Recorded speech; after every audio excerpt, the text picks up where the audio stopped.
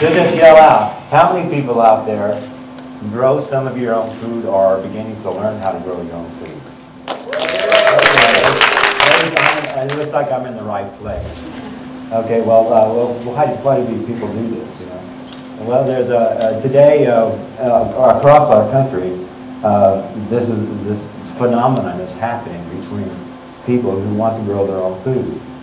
And there's a good reason why. Well, people are starting to get concerned about the conventional ways our produce and things are grown. And there's big worries about that. And they're looking for alternatives. Okay, where do you go? And now we have some people who start looking for the farmers markets that are in the area. And the big word is organic these days. Everybody wants to eat organically. Okay, and the other part is people are starting to look for CSAs. Okay, what does CSA stands for? It stands for Community Supported Agriculture.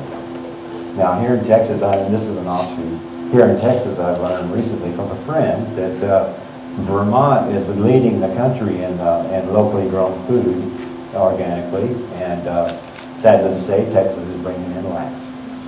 So we're here to do something about that. And okay, well, what is community supported agriculture? Well, I'm gonna pretend like most people may not be aware of what it is. Community supported agriculture is just what it says. It's a community of families who invest in the farm up front to pay for a share in that season's harvest, with the understanding that, you know, we're going to have some fabulous crops, you know, but from time to time we're going to have crops that fail due to adverse weather conditions or soil conditions or pests. When you're organic, it's very work intensive, and we can't use pesticides and herbicides and chemical fertilizers to keep those problems down. Well, today we're going to talk a little bit about what makes a good CSA member. You know, it's a new idea to the area, and it's growing here in Texas. Well, what makes a good member? Okay. Well, first off, let's look at your family and your habits. How do you eat? Is a CSA right for you? Okay. Well, who are these people? These are people who already have made a commitment to eat healthily and do more things for their health, which include organically grown vegetables.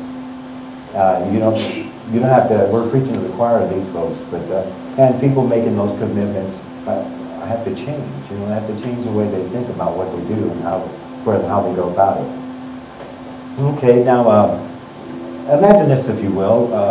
Can you imagine a farmer who wants to grow a plot of land, and he's going to do all the work and details of every part of growing food by himself?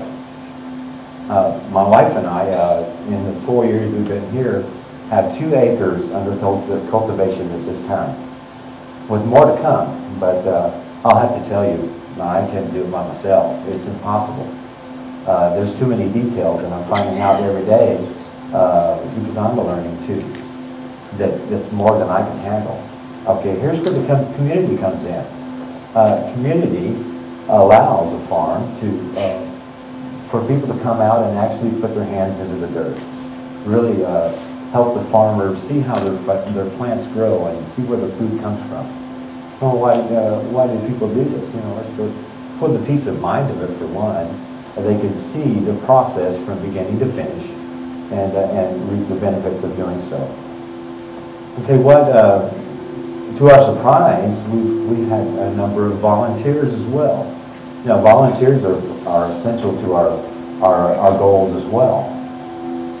And we weren't expecting them, and all of a sudden people were willing to show up and say, is there something we can do on your farm? And I said, my wife and I laugh at this because there's always something to do on the farm.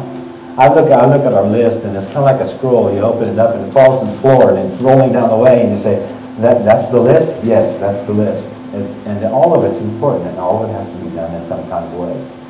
This is where it's been great to see folks come out here at SFA as well. We've had a number of volunteers come out and just do stuff around the place. part of those people are the members who come out. They're afraid that they don't have, they can't find anything to do because they may not be physically able to work on the farm. Well, you know, there's a misconception there because, you know, there's things on the farm that don't require that you sweat or that you're out there pulling weeds or in the hot sun. You know, as a farmer, we think of the future, we save seed. Okay, seed needs to be dried out, the chaff needs to be removed from it and packaged so that we know what year it came from and what it is. Little jobs like that. It may be cleaning the cold room. It may be as simple as mowing the lawn or helping clean containers. You know, we have farms are full of containers.